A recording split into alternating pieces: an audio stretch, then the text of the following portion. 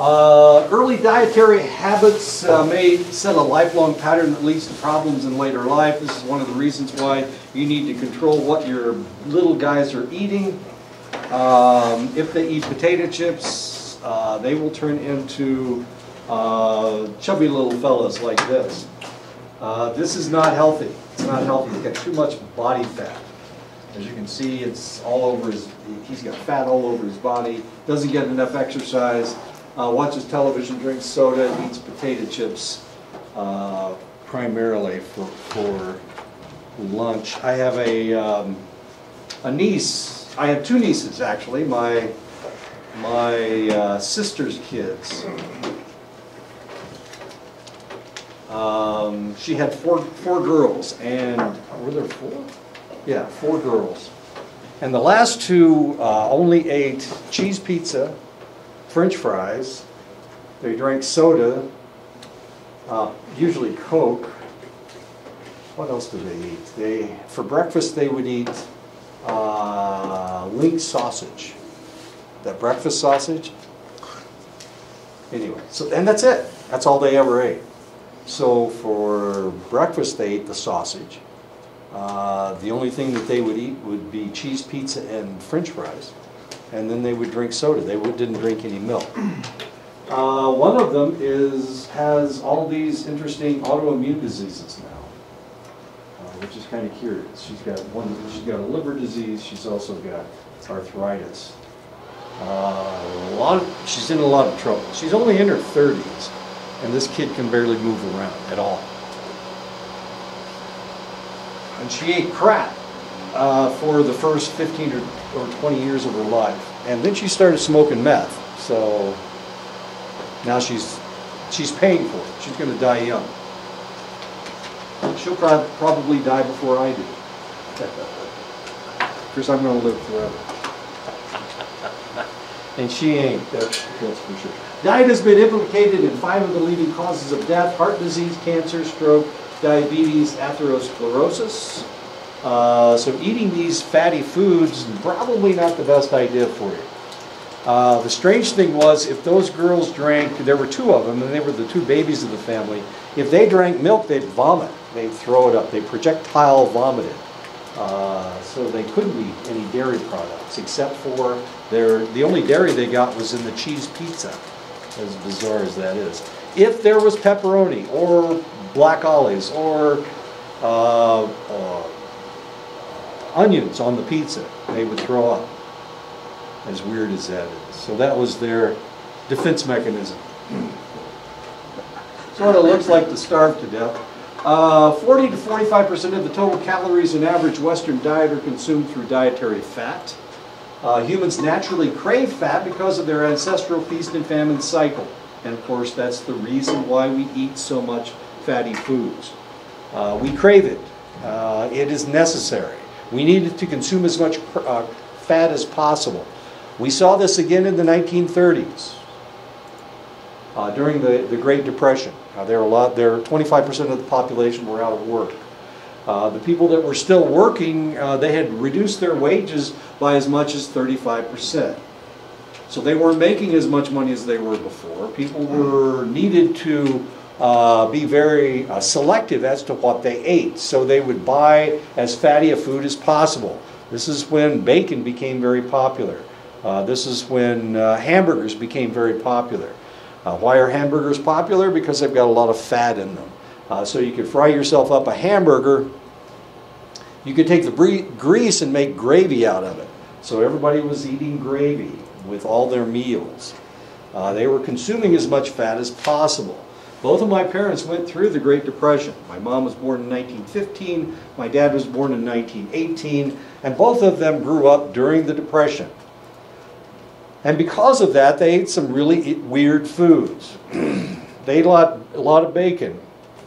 And as I have said before, the bacon back then didn't have very much meat in it. It was not lean bacon. It was pretty fatty. They would cook all their food in bacon grease. That's to consume as much fat as possible. They ate a lot of gravy.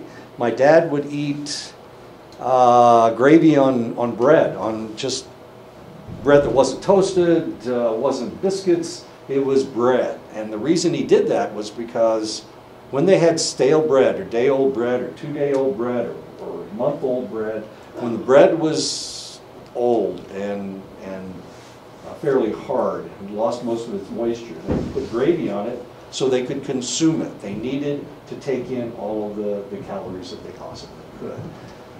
And this is what happens during famine. People will consume as much fatty foods as they possibly can. The Assiniboine, the Nakota-speaking people that lived in Buffalo country, what they would do, they would not only butcher the beef and make jerky out of it, or not beef, what am I talking about, the buffalo, but then they would take the bones, they'd crack them open, and they would boil them and get all the grease out of the bones, all the fat out of the bones. And that's one of the reasons why they were called the Assiniboine. Assiniboine means people that cook with hot rocks. So what they would do, they'd dig a pit, and they would line it with a buffalo hide. They would put water in it, and they would put hot rocks in there to boil the bones. They put the bones in the pit with the hot water, and they throw the hot rocks in there, and then they boil the fat out of the bones to get the fat.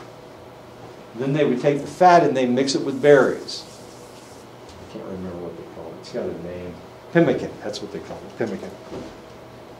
Anyway, which tastes like shit. It really tastes bad. I mean, it's got berries in it, but it's also got all this animal fat. And it kind of gets rancid after a while, but it's better to eat rancid food than not eat anything at all. Our ancestors were far more active than we are today, but we haven't changed our eating patterns to fit our sedentary lifestyle. And this is a problem. The people that grew up during the Depression, those individuals still cooked as if they were in the Depression. My mother always cooked with bacon grease.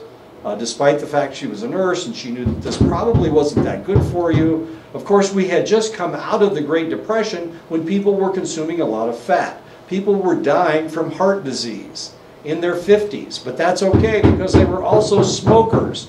And so they were damaging themselves with the tobacco and with the body fat, with the animal fat that they were consuming. People cooked with lard. Lard is pig fat. So there was always an animal fat in their food. Then they developed Crisco. Crisco was like 30% vegetable fat, and it was supposed to be healthier, and it was clear too. Of course, bacon grease is not clear; it's opaque, relatively opaque. Lard, of course, is yellow. If you've ever seen lard, but Crisco was clear. It was actually white, but it turned clear when you cooked with it. So people started cooking with Crisco. My mother started cooking with Crisco. But she would still flavor her green beans, this is the vegetable that we were eating for supper, with bacon grease. And when she made collard greens or when she made any other turnip greens, she always cooked with bacon grease. Because she grew up during the Depression, and that's how she learned to cook. It's funny, like all these cooking shows, they actually show that like they cook like the bacon first, and then once they take out the bacon, and then they put like the vegetables or cook them in the bacon fat. Oh, is that right? Yeah, these cooking shows these days. So I was just like, that's not normal. No, it's not. You're getting animal fat where you should just rough it. Yes, that's not normal. Sorry, but it does taste better. Yeah, that's why they cooked it in there, because it fuses the flavor of the bacon into the next thing they're cooking. What do I do? What was I doing? I'm not always a wise man. I was making fried potatoes, cooking 5 strips of bacon, and then I was cooking my potatoes in the bacon grease. Now the problem is the bacon's so lean now. There's hardly any fat in it. There's no grease to cook in anyway, but I'm still cooking in. Just like my mother taught me, I'm cooking in animal fat. There are 4 main types of dietary fats. There are trans fats, which are created when hydrogen is added to vegetable oil to give it longer shelf life and better texture and a better taste. But this stuff is toxic. So trans fats. So if you look on a package and it says there are trans fats in there, don't buy it. It's not good. Jerky. Trans fats. Whoops, where did that come from? Saturated fats are found in foods made from animals, meat, milk, and eggs. Saturated fats aren't especially good for you either. But there are fats that are good for you. Monounsaturated fats are found in vegetable oils like olive oil and canola oil and peanut oil. And for this reason, if you buy margarine that's made out of monounsaturated fats, canola oil or olive oil, then it's probably not bad for you. We're okay now. We're not consuming bad fats. The polyunsaturated fats, there's two types of polyunsaturated fats. There's omega-6 fatty acids and there's omega-3 fatty acids. Omega-6 fatty acids come from corn, soybeans, sesame oil, and safflower oils. The omega-3 fatty acids come from cold water fish like salmon and also from flaxseed. If you go to health food stores, you can buy flaxseed, you can buy safflower oil, you can buy soybean oil. These are all good fats. These are all fats that will not hurt you, like saturated fats and trans fats. Not all fats are bad. Trans fats are unhealthy and should be avoided, of course. And that's what they're talking about. If you read a package of, if you read the back of your potato chips, Lay's no longer uses trans fats, and they brag about it usually on the front of their package. Zero trans fats. In the old days, of course, they used to put it in there, and it made it taste. The potato chips taste really, really good. Not so much anymore. The flavor of potato chips not the same as it used to be, and that's mainly because there's no trans fats in the potato chips. Saturated fats aren't as dangerous as trans fats, but should be consumed in moderation. If you eat, I'm talking about potato chips here, like everybody eats them. If you eat the kettle potato chips, usually they're cooked in saturated fats, and for that reason, they're not nearly as healthy as the ones without the trans fats or the saturated fats. Monounsaturated fats and polyunsaturated fats are actually healthful and should be consumed to give the consumer the feeling of satiety, which can help prevent overeating, reduce cholesterol in the blood, and have an anti-inflammatory effect on the body.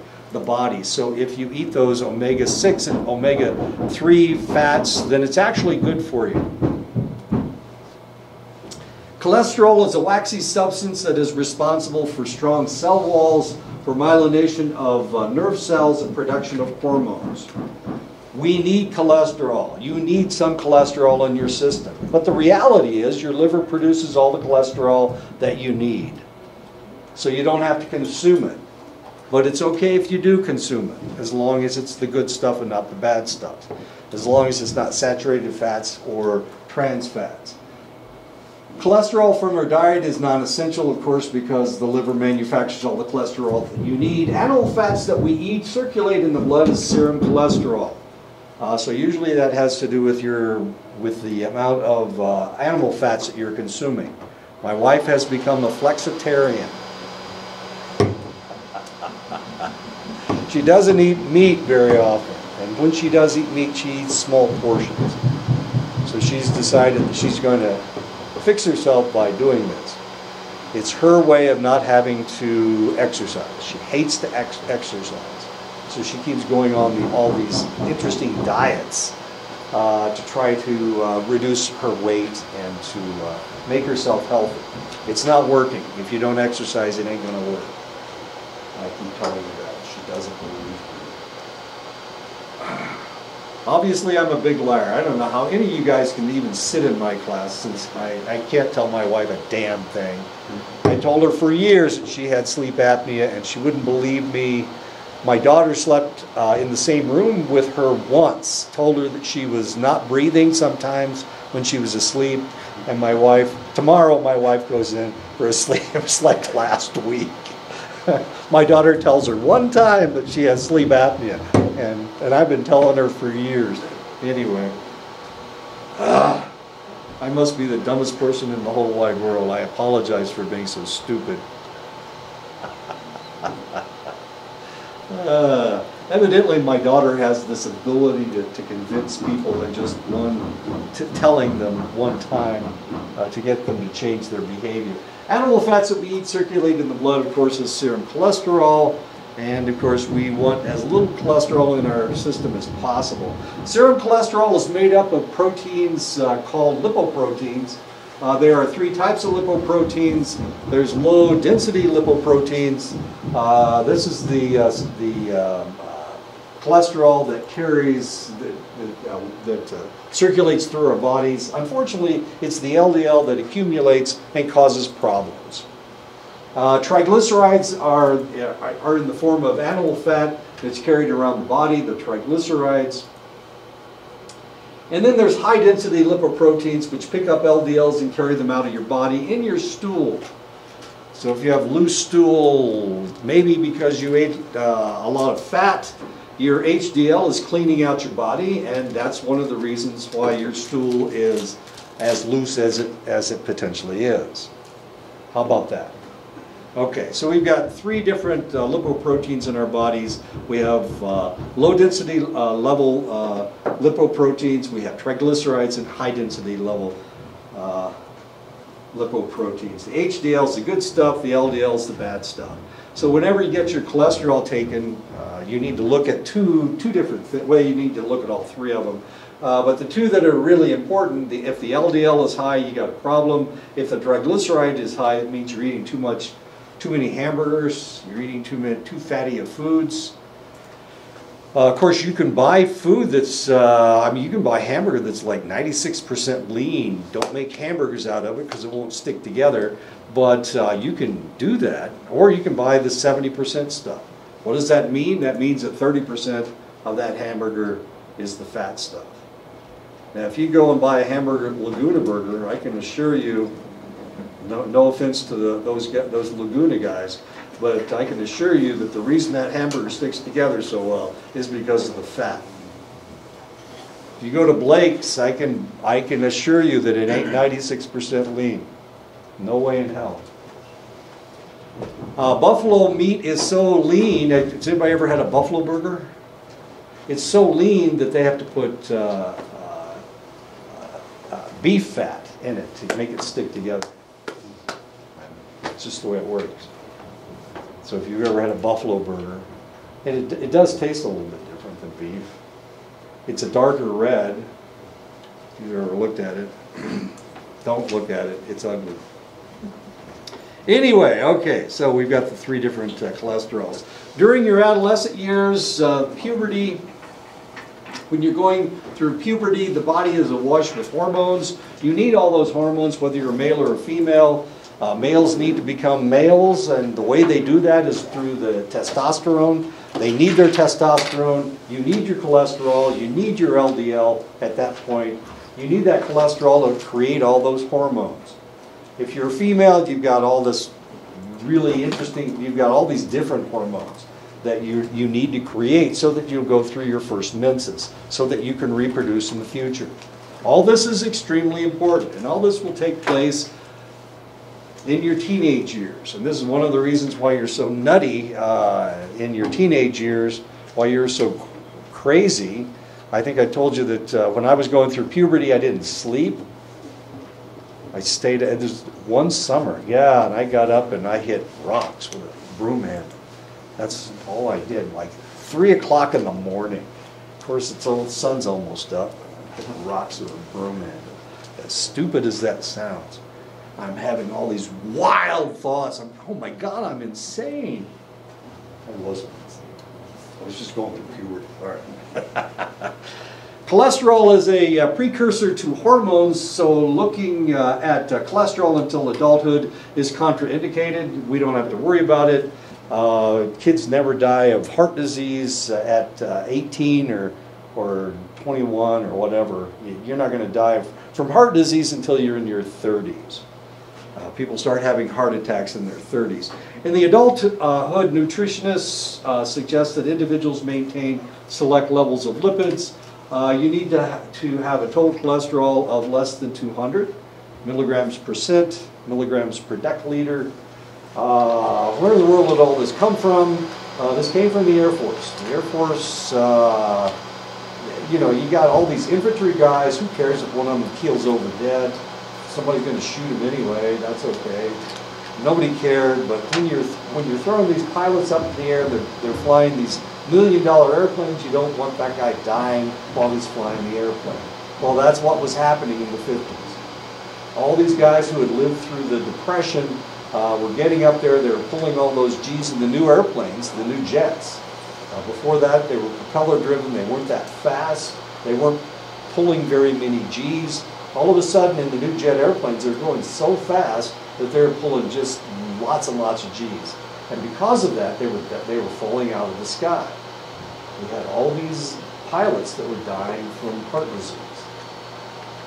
We weren't exactly sure what was going on. They did autopsies, they looked at their blood vessels, and they found them all clogged with cholesterol. Why? Well, it's because they drank a lot, they smoked a lot, and they had bacon and eggs for breakfast every morning. In the beginning, we thought, oh my God, it must be the eggs. Look at all the cholesterol in eggs. But as it turns out, that's not that bad as cholesterol. It's not that bad. It's the bacon. It was the bacon fat that was the problem. But we didn't know that at the time. So we decided we needed to look at this. We could see all this atherosclerosis. All their arteries were clogged. That's the reason they had a heart attack. We did the autopsies. We knew exactly what was going on, but we didn't know why. So they started a study, and they did it at the Air Force Academy. It's one of the reasons why they started the Air Force Academy, so that they could track all of these pilots. And we did. We tracked these pilots starting in the 1950s. We drew cholesterols on them to trying to determine what was going on. It was the Air Force that came up with this all of this stuff. We're the ones that developed the whole concept of fractionating cholesterol. In the beginning, there was only one number, and if it was below 400, we thought the guy was okay. Then we lowered the norm to 300, and then we lowered the norm to what it is now, 200. They don't even like 200. The truth is they want it below 180. Damn it. And this is one of the reasons why they got like everybody and their cousin on statins, trying to reduce their cholesterol. If you've had any indication, if you have high blood pressure, they put you on statins. They don't just put you on blood pressure pills, they also put you on statins. And it's the Air Force that discovered all of this stuff. So we're the ones that, the other fractionation that we were able to do, we were able to separate out the triglycerides from the cholesterol. We didn't know the LDL and HDL thing yet. We didn't know there was a good cholesterol or that there was a bad cholesterol. But we had these guys that were flying around, well, we weren't letting them fly around, with these guys walking around with 300 cholesterols, but they weren't dying. And we had these other guys that had 200 cholesterols and they were having heart attacks. Now, that didn't make any sense. So then we fractionated the cholesterol and we realized that there was two different types, HDL and LDL. And the LDL was the bad stuff and HDL was the good stuff. The more HDL you had, the better off you were.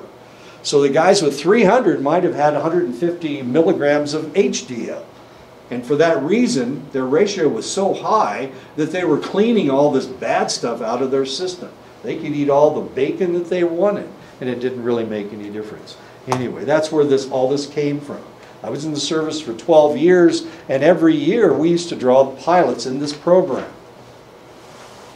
And those pilots were the ones that became the norms for all of these cholesterol studies. And there you go. I know, we're watching them die.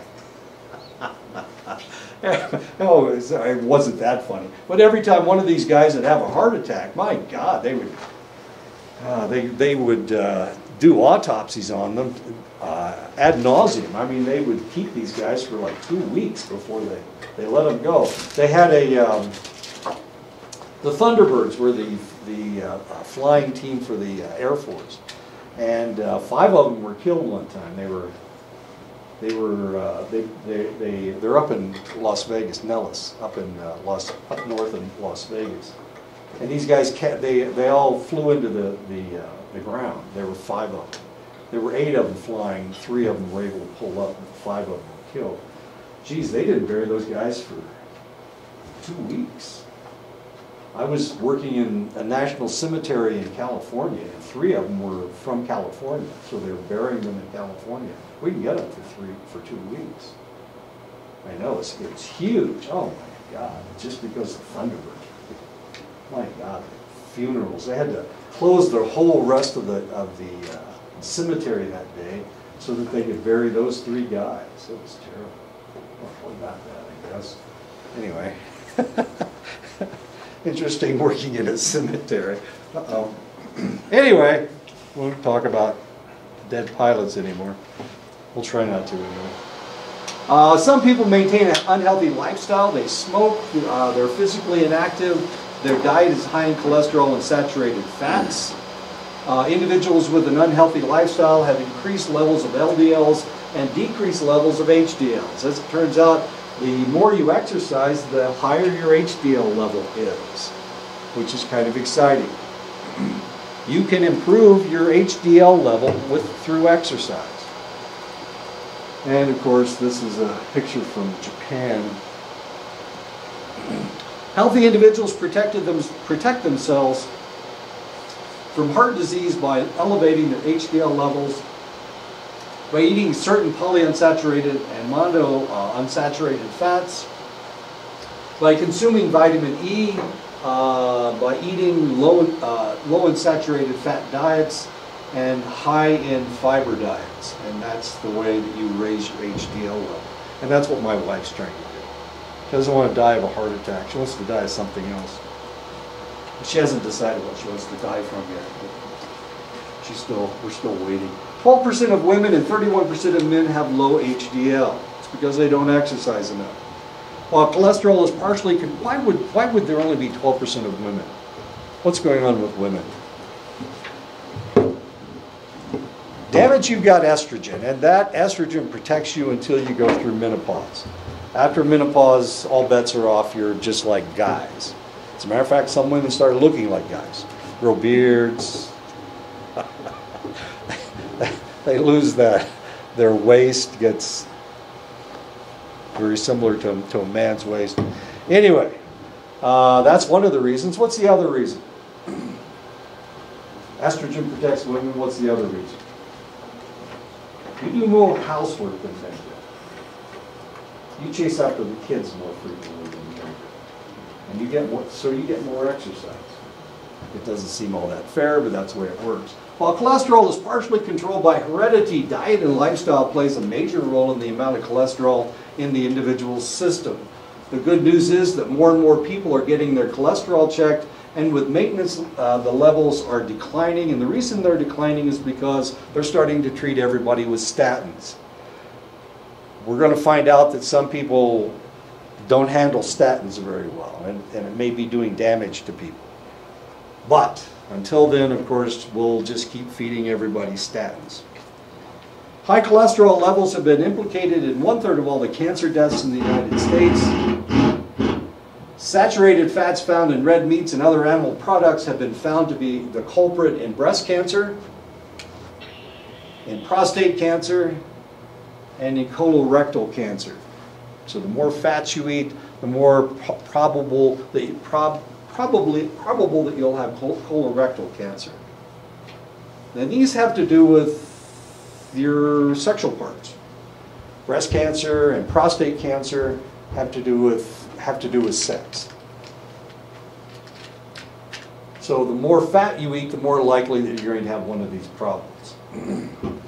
Breast cancer or prostate cancer. Fruits and vegetables help fight cancers by providing vitamin A. Another name for vitamin A is beta-carotene, which helps maintain the immune system to prevent cancerous growth.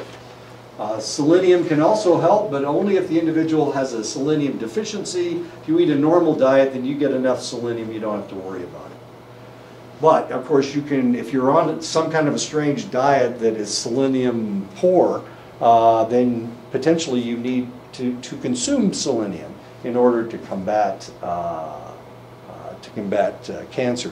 One of the other things about selenium is that if you have a deficiency of selenium, you'll have a lot of colds.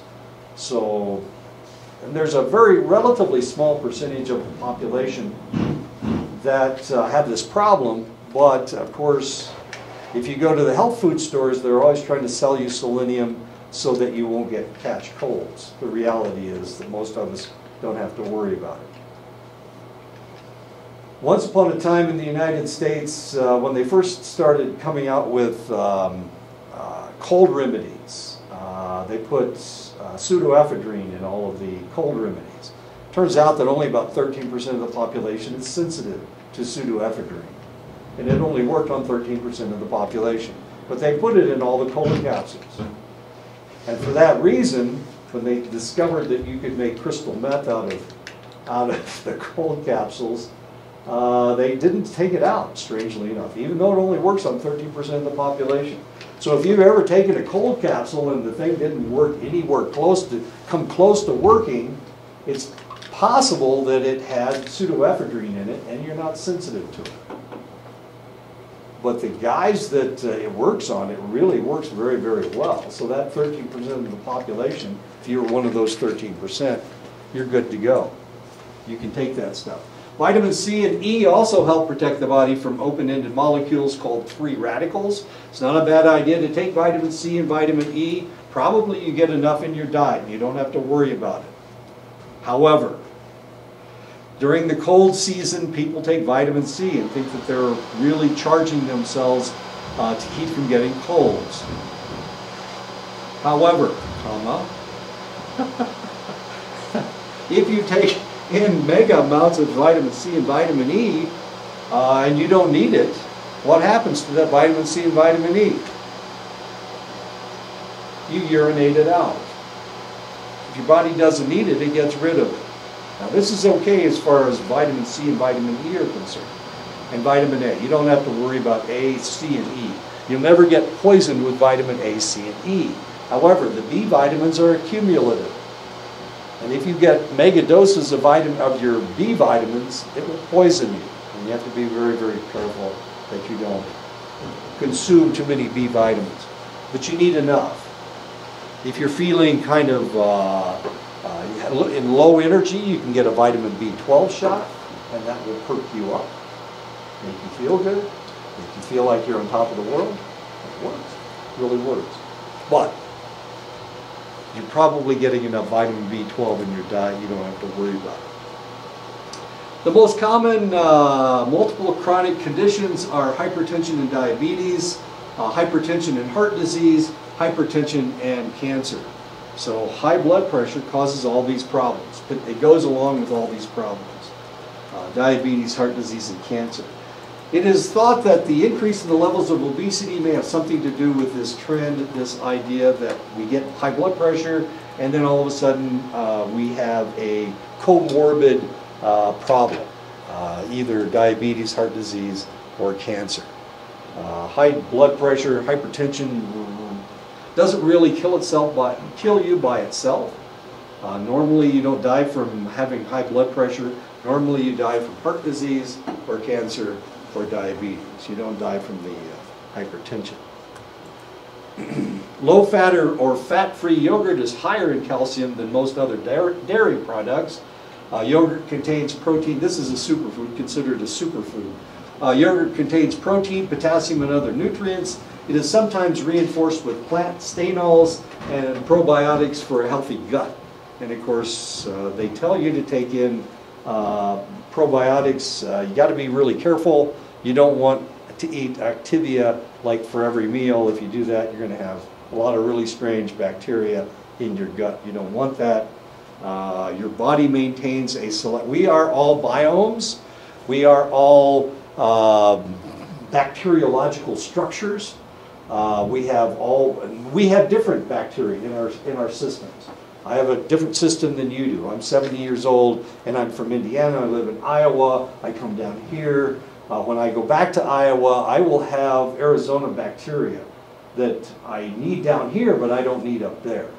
So potentially this is one of the things I will have to reconvert my biome at that point. But we are all different bacterial structures. We all have different things in our stomachs, in our guts, and we need these. We need all these bacteria to maintain a healthy life for us. It all depends on what we eat. So if you guys eat mutton, I sure as hell don't eat mutton. If you guys eat mutton, then potentially you have different bacteria in your gut. And one of the reasons I may not eat mutton is because I don't have that bacteria in my stomach. So when I eat it, I feel kind of queasy. Actually, I don't eat it because of the smell. But if I ate it, I would potentially feel queasy. So this is one of the reasons why when you go, I don't know, to Phoenix and you start eating their food, you go, I don't feel very good. Was there something in that food? Did they put some spice in that food? Well, potentially there is a different spice. Or potentially the bacteria act differently when you eat a hamburger and an In-N-Out burger in Phoenix than if you eat an In-N-Out burger in California. It has different bacterial properties. There's bacteria everywhere, but potentially that's one of the reasons why every time I go to Albuquerque I get sick. Well, for one thing, I'm coming out of the mountains and going to Albuquerque. Albuquerque's only about 5,000 feet, and I'm at 7,500 feet here, so that may be one of the reasons. But the other reason is maybe they put some other crazy stuff in their food. I can't stomach green chilies. Laguna, those guys want to put green chilies on all my hamburgers. My God, I tell them, don't do it. It's greasy enough the way it is. I don't need the green chilies to give me a bellyache. Thank you very much. So you need to think about these things. I mean, if we're traveling across the country, if you eat at Wendy's, Wendy's is the same damn food all the way across, but sometimes they don't cook it the same. Sometimes it's in an older grease or a different type of grease. So you guys have different bacteria in your system. We all have different bacteria in our system. Could have to do with genetics. It could have to do with what you consume. If you eat jerky, jerky has different bacteria in it. If you eat corn dogs with mustard, did you have mustard on your corn dog? What was that you were putting on your corn dog? You weren't putting, you put ketchup on your corn dog.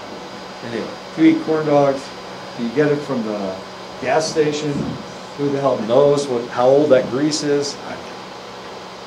Anyway, so we need all this stuff to keep a healthy gut.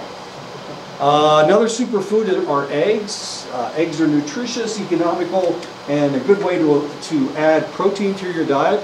I had an omelet yesterday made out of 2 eggs. I was really proud of myself for eating a superfood. Eggs contain 12 vitamins and minerals, including choline, which aids the brain in development and cognitive functioning. So eggs are a superfood. So if we eat eggs with yogurt, there you go. You've eaten 2 superfoods at the same setting. Put nuts in your omelet. There you go. Nuts are a superfood. They are a good source of protein. They have heart-healthy fats in them. It's a good source of fiber, and there are antioxidants in there. There's vitamin E in there, which is a good thing. In small doses, nuts can help lower cholesterol and promote weight loss. So this is one of the things that my wife is doing. She's eating a lot of nuts, which is okay. I just read something else that said not to eat these things. Don't eat peanuts, don't eat especially cashews, because they have renin in them to poison, which is a poison, it's a toxin, and the reason it has renin is so that birds won't eat it. But we won't go into that. Kiwi is another superfood. Does anybody eat kiwi? I got one kiwi eater, two kiwi eaters. Kind of hard to find. You can get them in Walmart in Gallup. They burn my tongue. I came home with some. You can't find dill potato chips here. What's wrong with you guys? Nobody eats dill potato chips. But up north, everybody eats dill. I mean, the green bag of Lay's potato chips is not lime, it's dill.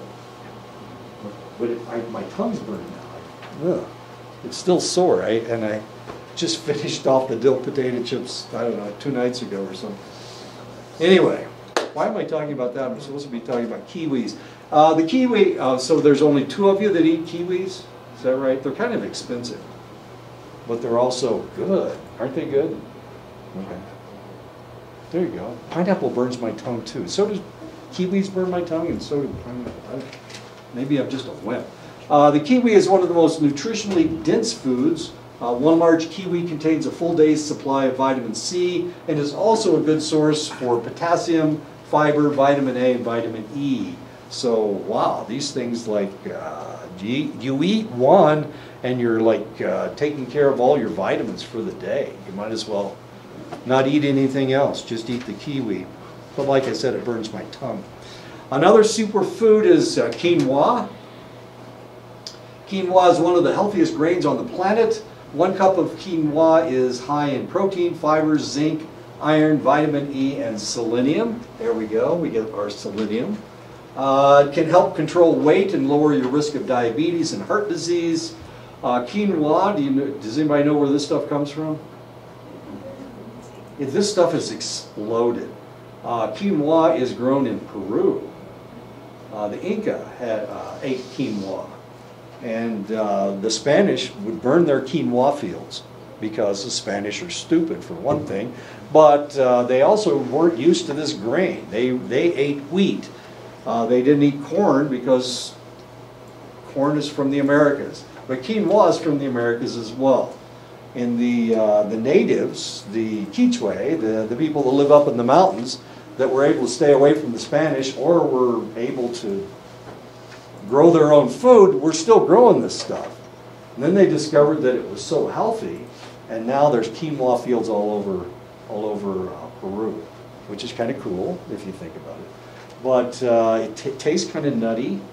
It doesn't have much of a flavor. It's kind of like rice. You know, what do you do with rice? What do you put on rice? Gravy, I guess. But quinoa is the same way. It doesn't have much of a flavor. Anyway, cooks up really nice. If you like it, you got to put something on it. You can't just eat it raw, I guess. I don't know. I can't anyway. I don't like to eat rice that way either. When I was in grade school. Yeah, you can cook. It cooks Like rice. brown rice. Yeah. Okay. Yeah, brown rice. It's a good one. It's good stuff. Try it. Your kids will hate it because it doesn't have a flavor. It's pretty good, actually. I Yeah. bought some of that. Put some sugar in I don't know I that. was gonna say like garlic and herbs, but not sugar. Wouldn't guess sugar. When I was a kid, we used to eat rice with cinnamon. That's what they gave us when I was in elementary school. I use the other one. Quinoa? Oh, okay. I use it's like potato sauce. It's almost supper. It's almost Yeah. cheese. My mother used to do that. She called it With ground beef. goulash. Like a goulash. Yeah, my mother used to call it goulash. It's like a goulash, but it's good. We're not Hungarian, so our goulash had no flavor. My mother would make chili with tomato juice and kidney beans, hamburger, and onions, and that was it. It had no chili sauce at all. It didn't taste like, it tasted like tomato soup and hamburger and beans, or kidney beans. Of course, kidney beans don't cook up very well, so they're still pretty hard. But I put pinto beans in my chili. I had chili last night for supper. And lots of tomatoes. And lots of flavor. Uh-oh, here we go with beans. Another superfood are beans. They are full of insoluble fiber, which lowers cholesterol, and soluble fiber, which makes you feel full and cleans out your colon. This is why you fart so much when you eat beans. It's cleaning out your colon, and that's a good thing. Your colon needs to be cleaned out. Remember the colorectal cancer we were talking about before. The way to keep your colon clean is by having bowel movements or cleaning it out with gas, with the methane that is created from the foods that you eat. The reason you have gas is because it's methane. Hopefully it's not hydrogen. If it's hydrogen gas, you've got another problem, but we won't go into that problem. It's methane. It's just methane, just like all animals will create methane. They were talking about this last night on 60 Minutes. The permafrost is melting up in Siberia. And because of that, all that animal and vegetable matter is creating methane. It's creating climate change. It's too hot. It's creating a really serious problem. All this methane is coming out of the ground. The number one cause of methane in the world is cows, as it turns out. They fart a lot. They pile up their manure, and the manure, of course, just emits all this methane, and it's destroying the ozone layer. So cows are a big problem. The Democrats have come up with a green plan.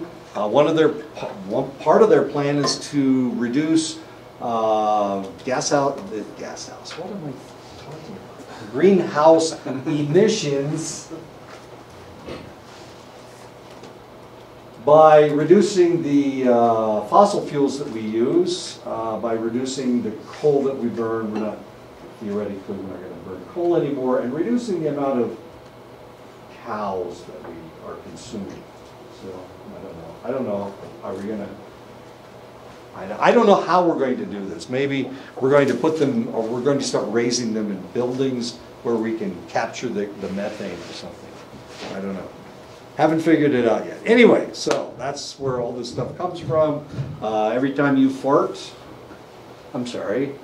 you are flatulent, you're producing methane, theoretically. If you have a problem in your gut, and you're producing hydrogen gas, now we got a little bit more serious problem, because hydrogen gas doesn't floats. Methane sinks. But hydrogen gas will stay in your colon, and it'll blow up your colon. Not blow it up, of course, but it will stay in your colon, and it gives you a different type of gas. So if you've got hydrogen gas instead of methane gas, you've got you probably have ulcers. There's something going on with your stomach acid, and this is one of the ways we can tell if somebody has ulcers. Right? If their stomach, their acids in their stomach are creating ulcers, we can test their fart, find out if it's hydrogen gas or methane gas. You think I'm kidding? We used to do this with, of course, it's in their stomach too. So we used to have a test where we would, how can I explain this? We wouldn't have them burp, but we would have them breathe into a bag, and if it was hydrogen, it would turn an indicator blue instead of, if it was methane, of course, they had no problem. Back here. No. It's in your mouth. I mean, so it starts in your stomach, and that's where your ulcers are. So we'd have them breathe into this bag. Yeah. They would empty their lungs, so it's coming out of their stomach too. And they blow into this bag, and if it turned blue, it meant that they had hydrogen. They were producing hydrogen gas, which is a problem, which can be a problem. Anyway, you don't want hydrogen gas in your colon, because it's hard to get it out. I mean, sour stomach, is that the same as that we hydrogen, or? Probably not. I mean, if it's perpetual sour stomach, it could be, that's what it could be. I mean, that's why we take Prilosec and Zyrtec and all those other techs. I want to ask Travis something. Now, is there like a remedy for that, Travis? For sour stomach? Native herbs? There you go. They call it East Coal. Okay. And what that does is it cleans you out. It's just a glycerin that it's herbs that clean you out. Okay. So we know what herbs those are besides East Coal. East Cole, it's where the lightning struck the tree, so that whole place kind of got blue, that bluish color affected that whole.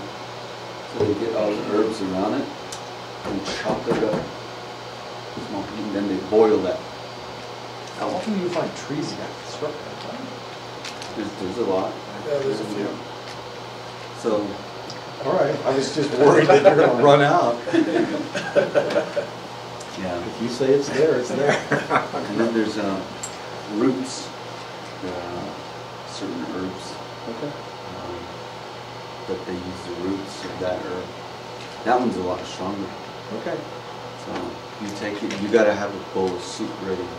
Oh, you throw up right away. After, you're gonna have this throw up contest in the morning. No, I'm just kidding. It's gonna happen in the morning, so you go through sweat lodge ceremony, then you drink that herb, and then boom, both ways. When I was in the military, and guys had been out drinking that night, they would have throw up contests the next morning. That was not fun. Because I never drank, so I was the one that had to clean it up. Damn it. So is it safe to take that medicine even if you're not feeling good or just, or is it more for ceremonial use? It's, you can use it, yeah. Like even if you're sick, it'll help get rid of, Get rid of all that yeah, stuff? It would be good for a cleanse. a cleanse, yeah. There's that bio, that yellow stuff, it gets rid of that really good. Yeah. It's like strong. And where, do they sell it even, or do you get it from a medicine? You get it from an herbalist. There's one that lives right here by where the store is. She lives on the left side. There's a big pile of wood. She lives in that trailer. It's a light blue trailer and a white. It's light blue.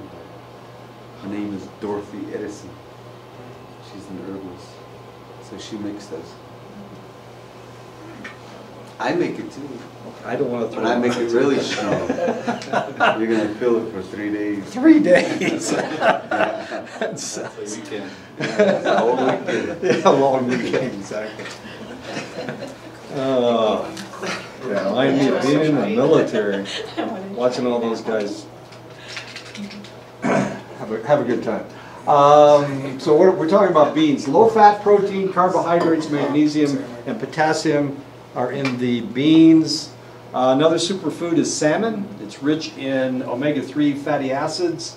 It's got lots of protein in it, lots of iron. There are select tribes that live on the west side of the Rocky Mountains, and that's where the salmon used to spawn in their rivers. And these guys are very, very healthy, mainly because they eat a lot of salmon. These are the river tribes. Nez Perce, Salish Kootenai, Salish and Kootenai. Warm Springs? Warm Springs? Yeah, those guys are river tribes. Yeah, all these guys eat a lot of salmon. Salmon and eggs. Smoked salmon. I know. Yeah, we had a Nez Perce guy at Fort Belknap. He used to bring 200-300 pounds of salmon. Whenever he went home, he'd bring back a lot of salmon. Anyway, nice guy, really nice guy. I hate salmon. I can't eat fish. For meat, it is low in saturated fats. The American Heart Association suggests that people eat heart-healthy salmon at least twice a week. So if you're a salmon eater, and of course they make fun of these guys. The buffalo hunters do. They make fun of the other guys on the other side of the mountain. Everybody makes fun. It's anyway. They call them fish gut eaters. It's interesting to listen to these people arguing back and forth. I told you the story about the moose. If you live on the plains, if you're a buffalo hunter, if you're moose, it means you're very strong. If you say you're moose on the other side of with the fish eaters, they think you smell like a moose. So these guys would be yelling back, calling each other moose back and forth. And one side would be an insult, the other would be a compliment. As stupid as that is. Okay. Another superfood is broccoli. It's one of the cruciferous vegetables, along with kale, Cabbage, Brussels sprouts, cauliflower, and radishes. Those are all cruciferous vegetables. These vegetables are high in vitamin A, vitamin C, vitamin K, which makes your blood clot, as curious as that is. And of course, there's lots of fiber in those foods. Another superfood is sweet potatoes. They are part of the dark orange vegetable family, which are orange because of their high beta-carotene content. Of course, carrots are another orange vegetable. They're high in vitamin A, they're rich in potassium, which reduces bone loss. They're low in sodium, which lowers blood pressure. And my wife has thin bones, and one of the reasons she does is because she doesn't like carrots. She'll eat raw carrots, but she won't eat cooked carrots, which is kind of silly. But she has weak bones, and that's one of the reasons why. So to get the full effect of all these nutrients, they have to be eaten raw. No. They can be cooked. Yeah. Broiled, fried. Yes, and bacon grease. Fried and bacon grease. Sure, you can fry them if you want. That cabbage diet works just like the throat medicine. Cleans you out really Just good. cleans you right out, okay. Well, maybe it would work on you that way, but if I used to eat cabbage all the time. I mean, almost for every meal. And it's not like I was squirting all day. Because I was used to eating that much cabbage. We usually eat, in the summertime, we'll eat cauliflower for one meal and broccoli for the next, and Brussels sprouts and cabbage. I mean, we'll eat it for practically every meal. And it doesn't clean us out that way. It's probably because, you know, we're different. We're just different. We have different biomes. I tried that diet for a whole week. And it's Gave you diarrhea, huh? Yeah, like cabbage soup. They boil it, Sure. so you eat it lunch and dinner, and then you have you drink. I think it was grapefruit. No, there's another drink that you drink with it. Grapefruit juice would work. Grapefruit. There's another one. Gee, Christmas. What a horrible diet. So it cleans you Cleans up. you big right time. up. Yeah. Well, it's got a lot of fiber in it. You get tired of that soup. Well, of course you do. Seventh day, you're like, you don't even want to touch it. I'll just not eat anything today. Another superfoods are berries. They're high in water and fiber and low in calories. They help you feel full. They control your blood sugar. Berries are full of phytonutrients and antioxidants. They satisfy your sweet tooth with a fraction of the calories and the fats. So berries. Berries don't grow as much around here, but up on my property up in Iowa, we have lots and lots of raspberries. We have a strawberry patch. So we eat berries, cherry trees. We have cherry trees up there. So we eat berries all summer long, which is kind of cool. I've got a cherry pie in my refrigerator right now, left over from last year. I think I ate a lot of these foods when I went through cancer. It's A lot of these foods helped out with them. yeah, they helped out would. with everything. Yeah. Except the berries and strawberries. They told me not to eat it because Oh. of pimples that they had. Yeah. Yeah. So they told me not to eat it Yeah. because of bacteria grows Right. inside. Which So, is interesting. true. Yeah. Weight control has 4 controlling factors. Heredity. Some people have a higher metabolic rate, which changes the amount of food that they can consume. Younger and more active individuals have a higher metabolic rate. Fat has a lower metabolic rate than muscle. Men have a 10 to 20% more muscle than women do, and for this reason it's easier for men to lose weight than women. And of course, and that irritates women to no end. Certainly irritated my wife when she was trying to maintain weight because the Air Force wanted her to be tall and slender. Well, she was short and not slender, so she had a hard time maintaining herself while she was in the military. She was in for 24 years. She was lucky that they didn't kick her out a couple times. As you can see, this lady went from having a 40-inch waist to a 28-inch waist. Her hips were 53 inches before and after she dieted, she was 38 inches. And you can see that's a real positive. The human body is a well-balanced instrument that takes in and burns calories within 1% of its need every year. So if you eat right, you should be able to not even worry about your body weight. I have worn the same size pants since 1999. That's 20 years. I've worn 33-inch waist pants with 30-inch inseam. Not that that's important, but because of this, whether we exercise or watch our diet or not, we tend to fluctuate around a certain weight, and this is our weight set point. My weight set point is between 175 and 185.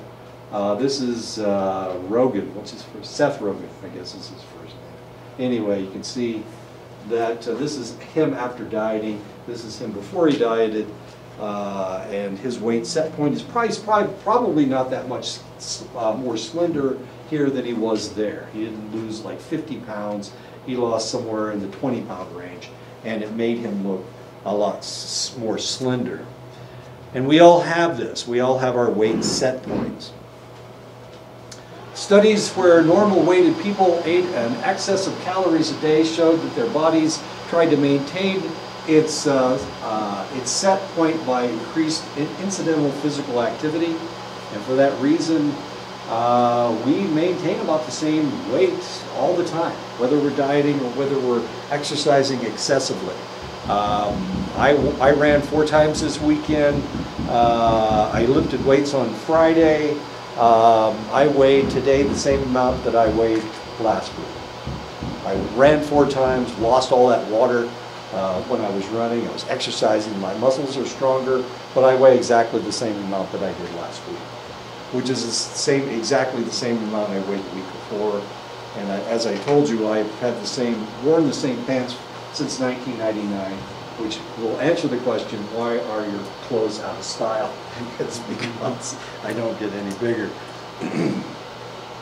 Studies where overweight people cut their calorie intake drastically showed that their bodies maintain their weight set point by slowing down metabolism. And this is one of the problems with dieting. If you diet, your body will just slow itself down so that you won't lose weight. Your body wants to be a certain weight, and it will be there unless you do something drastic to make it lose weight. The difference between, this is Galifianakis, is that what his name is? I can't remember his first name. It's a guy in Hangover. Isn't that the name of that stupid movie? In a study from World War II, a researcher from Minnesota experimented with calorie levels with volunteers to discover what would happen to Europeans if the war drug on. Of course, they were starving to death. People were starving in Holland. The English weren't getting enough calories. They had all of these individuals that objected to violence. The Quakers, for example. These people volunteered for this study. And they would have them exercise, they would have them consume a select amount of calories. They went from 3,500 calories to 1,570 calories a day. They dropped from 157 to 115 pounds in 6 months, just because they weren't consuming enough calories. Their heart rates dropped from 55 beats per minute to 35 beats per minute.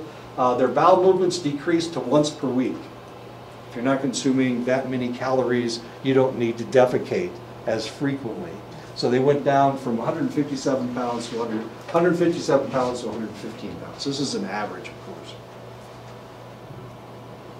Researchers have discovered that hunger comes from the lateral area of the hypothalamus. As an individual's blood sugar level drops, the lateral hypothalamus will secrete more and more of the hunger-triggering hormone, orexin. Satiety is triggered in the ventromedial nucleus of the hypothalamus. So how do we know when we're full? How do we know? Well, our brain tells us that we're full, but it takes about 30 minutes for that information to get down to our mouths, so we stop eating. Fat is stored in the body in storage cells called adipocytes. adipose tissue, adipocytes. The normal weighted person will maintain about 30 billion adipocytes. An obese person may have as many as 200 billion adipocytes.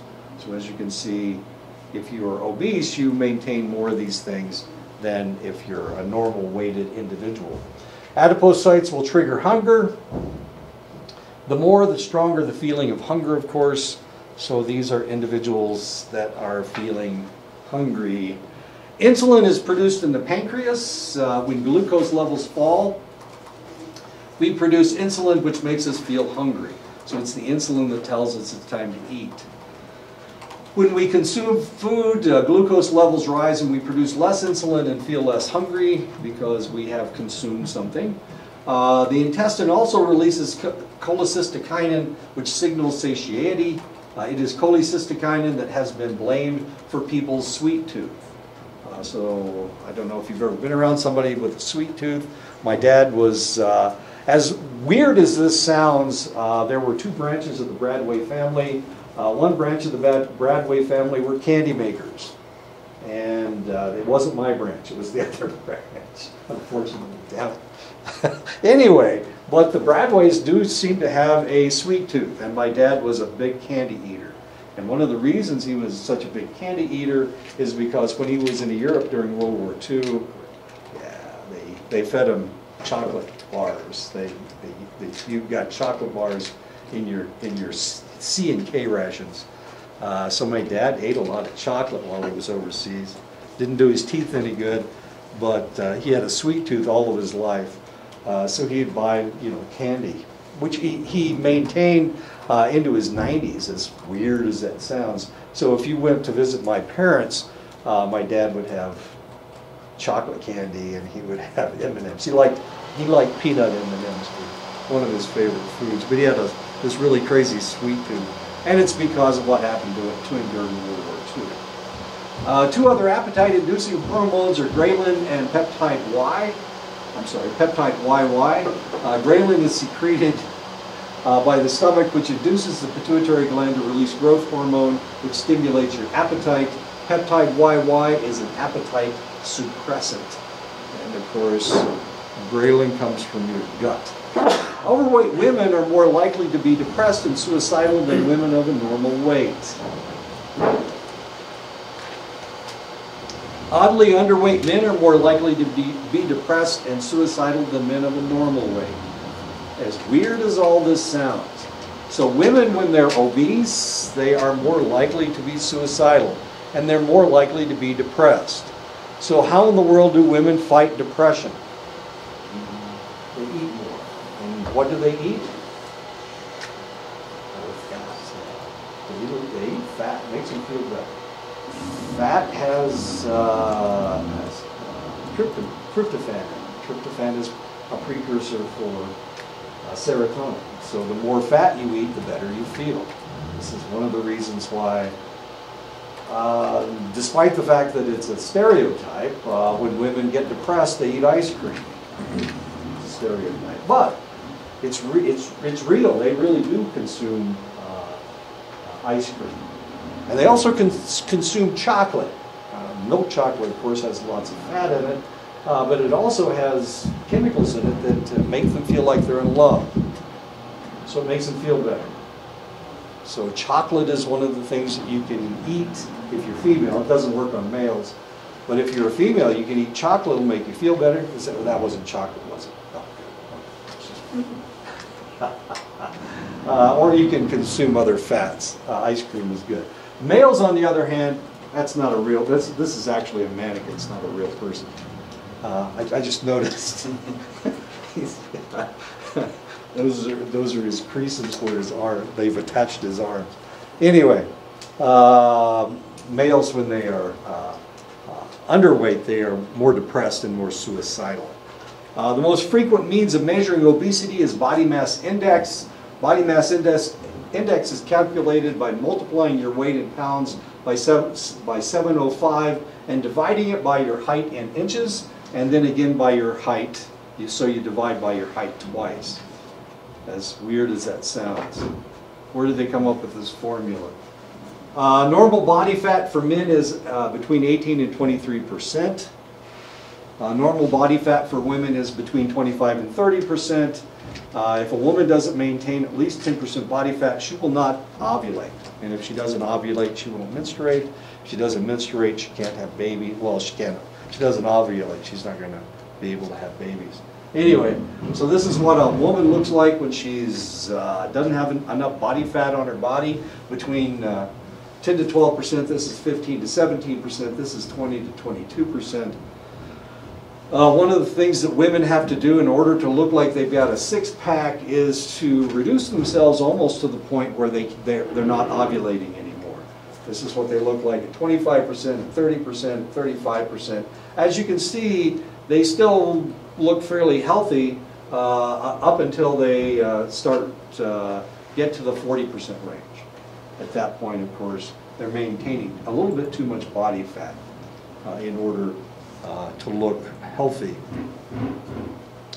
Weightlifters and other athletes tend to maintain excessive muscle mass and little body fat, but maintain a BMI in the 25 to 30 range. We had this problem when I was in the service. One of my jobs was running the overweight program. So what we would have to do, we would have to measure their necks, we would have to measure their body fat on their backs and on their hips. Yeah, right here. You also measure the body fat on their stomachs. If you can pinch an inch, you can pinch anything, then that's body fat. So we'd have to do this with the weightlifters because these guys were bodybuilders, and of course they had big necks. They also didn't have very much body fat, and that way we, of course, would not have to kick them out of the service. If you had a BMI that was too high, of course, they were supposed to go on the weight control program. Didn't make any sense to put a weightlifter on the weight control program because all they would do if they dieted would create less fat, and of course their muscles would get bigger, which didn't work at all. Women, of course, if they had, let's see, how can I say this? If they were, they maintained their fat in select areas. One area that you could carry your body fat in that was acceptable was your chest. So those individuals, which was kind of difficult to figure out, they had too much body fat. I mean, if your chest is too large, what does that mean? They're going to kick you out of the service for your excessively large chest. Their mammary glands. This is where women carry their fat. Anyway, that was a tough one. That was a tough one. It doesn't determine where the fat is being carried. So the BMI just tells you if you're short and squat. If you're short, not very tall, and you're fairly broad, then you're going to maintain. You could potentially have no body fat at all, but you would have a high BMI. And that's the problem. The BMI is for tall, slender people. It fits for Northern Europeans. Doesn't fit for Hispanics. Hispanics tend to be short and relatively squat. I have a problem because my people were coal miners in Europe. Because we were coal miners, we're not very tall. We tend not to be very tall. But we also tend to be relatively broad. So we're kind of SOL as well. We're not tall and slender like Northern Europeans, like the damn Vikings. Okay. It doesn't determine where you're carrying your fat, and this is a problem. Body fat in the waist area can be a problem, but fat in other areas should not cause a problem. And for this reason, of course, those individuals should be allowed to be in the service. Another way to measure obesity is by measuring waist to hip ratio. Measure your waist at its slimmest point. Measure your hips at their widest point. Divide your waist by your hip measurement. Anything below 0.8 is normal for a woman. Anything below 0.95 is normal for a man. Men, of course, don't have that much of a difference between their hips and their waists. Women do tend to have a far more slender waist than they have hips.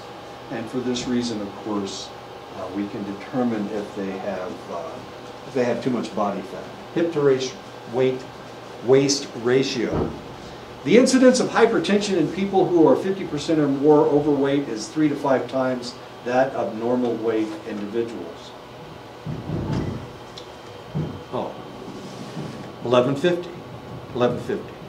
Yeah, okay, we're almost done. One more slide. The prevalence of metabolic syndrome, coronary artery disease, stroke, diabetes, inflammation increases with the increase of BMI. Overweight men are 6 times as likely to develop metabolic syndrome. Obese men are 32 times as likely to develop metabolic syndrome. Overweight women are 5 times as likely to develop metabolic syndrome. Obese women are 17 times as likely to develop metabolic syndrome. For this reason, we have more men with diabetes than we have women with diabetes. Because it's far, if a man is obese, it is far more likely that that individual will develop diabetes. Why don't we stop right here, pick this up next time, talking about